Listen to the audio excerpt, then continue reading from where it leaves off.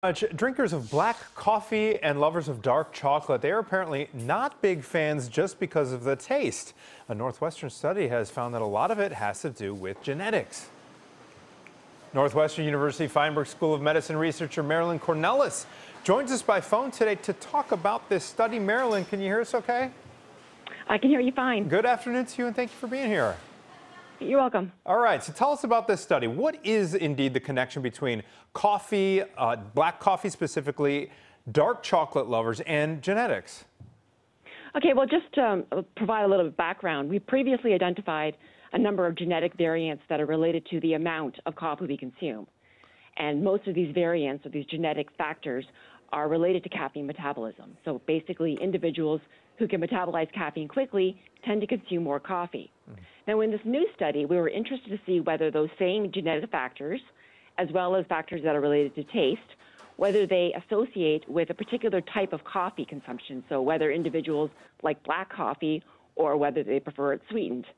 And unexpectedly, we found that the same genetic variants that are related to caffeine metabolism, these variants also related to a preference for black coffee.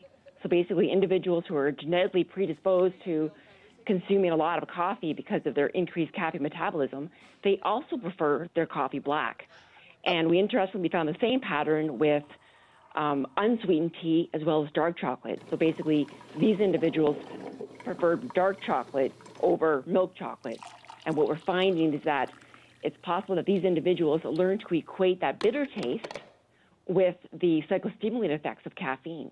And we know that tea and dark chocolate also contain caffeine, obviously at a much lower amount compared to coffee, but maybe these individuals are just more sensitive to caffeine. And caffeine itself is a compound that's also very bitter. So they might learn, we call this kind of a taste conditioning or a learned effect, that maybe this is kind of making it difficult for individuals to distinguish between a bitter taste and the psychostimulant effects of caffeine. Because humans generally learn to avoid bitter taste. But in this case, the psychostimulant effects of caffeine probably outweigh that bitter taste, and they learn to enjoy it. So does this explain all those people? Because we all know some of them. Anthony, I think you're one that can have just so many cups of coffee and they don't, go crazy with the jitters and things like that. Right, exactly. Yeah.